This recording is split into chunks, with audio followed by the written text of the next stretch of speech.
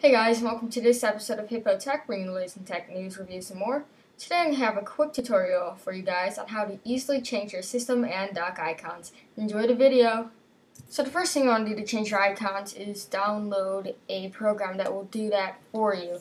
You could do this manually, but it takes a really long time. You have to make sure all your application icons are backed up so you can change them back if something goes wrong. And there's a lot of programs out there that will do that just for you. So the one I'm going to be using in this tutorial is called Candybar. I'm sorry the page did not load correctly. But Candybar costs $30, but they do have a trial version, so you can try it out. It is a 2-week trial, and you are limited to 250 icons, but unless you have a lot of applications on your Mac, you won't really need to worry about the icon limit. So what you want to do is just download or buy this application. It's $30 again, not too bad. And then in order to change your icons, you have to download some icons. So they supply you with this nice source of icons right here, and they are free. So IconFactory.com, they have great icons, and the icons that I'm going to be using in this tutorial is called Flurry. So I'm just going to look for Flurry, and here's one of them, Flurry Extras 2. It comes with a couple extras. And what you want to do is download the iContainer. So this little icon right here is the iContainer. And basically what it is it's just a kind of almost a zip file. But it's all icons, and they keep all the icons in this little container. So that's why it's called an iContainer. So you're just going to click on this and download that as well.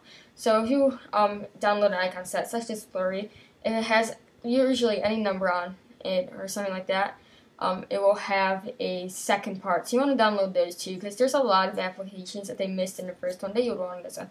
For example, in Flurry Extras 2, there is iWeb, so most people would want an iWeb icon and stuff like that.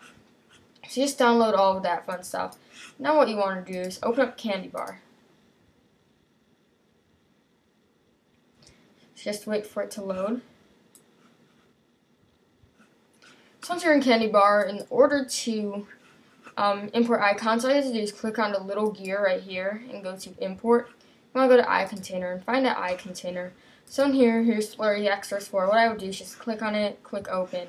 It's usually downloaded into your Downloads folder, unless you chose otherwise, and just import all those icons. It doesn't take very long at all. And now all you need to do is go to the gear again and choose Use Icons as System Replacements. It will replace all of the icons that it could find. It does that every time for some reason. It doesn't normally crash, it only crashes when it's green flow. But what we want to do, it'll just use icons as system replacements. It'll find all the ones that it could detect to replace. You're going to have to do some of these manually, but it doesn't take too long, fortunately.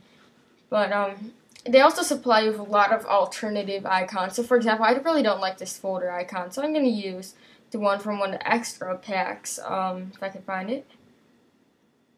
Here it is. And that just looks much nicer to me overall. So I'm just going to fill in some of these icons, and I'll get back to you when I finish that.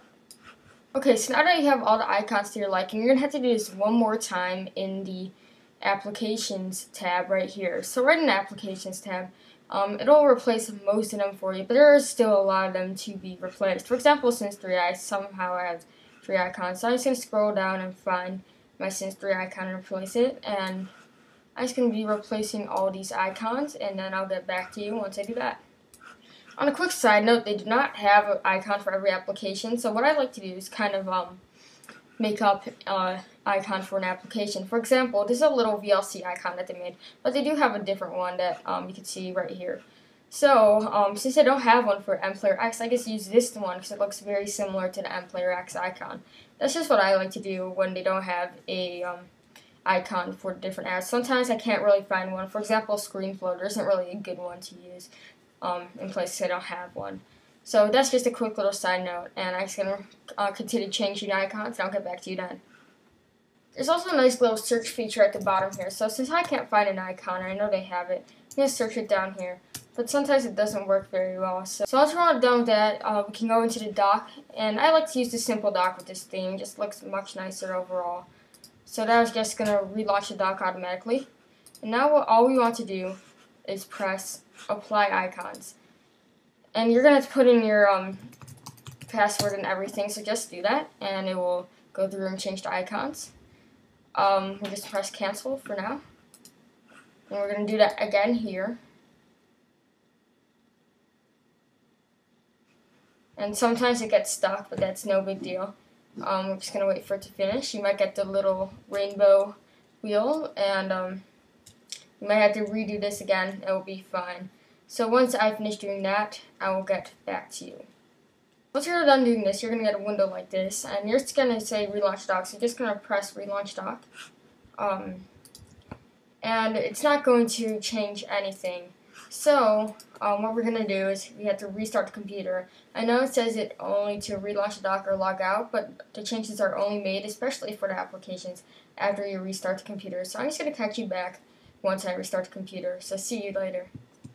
So once you restart your computer, it may not look like you have really done anything. As you can see, only the Finder and the dashboard icons have changed. Now, the only part of this that you don't see are these two. So what you have to do is drag your icons out and drag the new icons into the dock, like so. So Mac App Store, bye-bye, just drag those in and out. And then you will have the dock that you are looking for. So that's basically the end of this tutorial.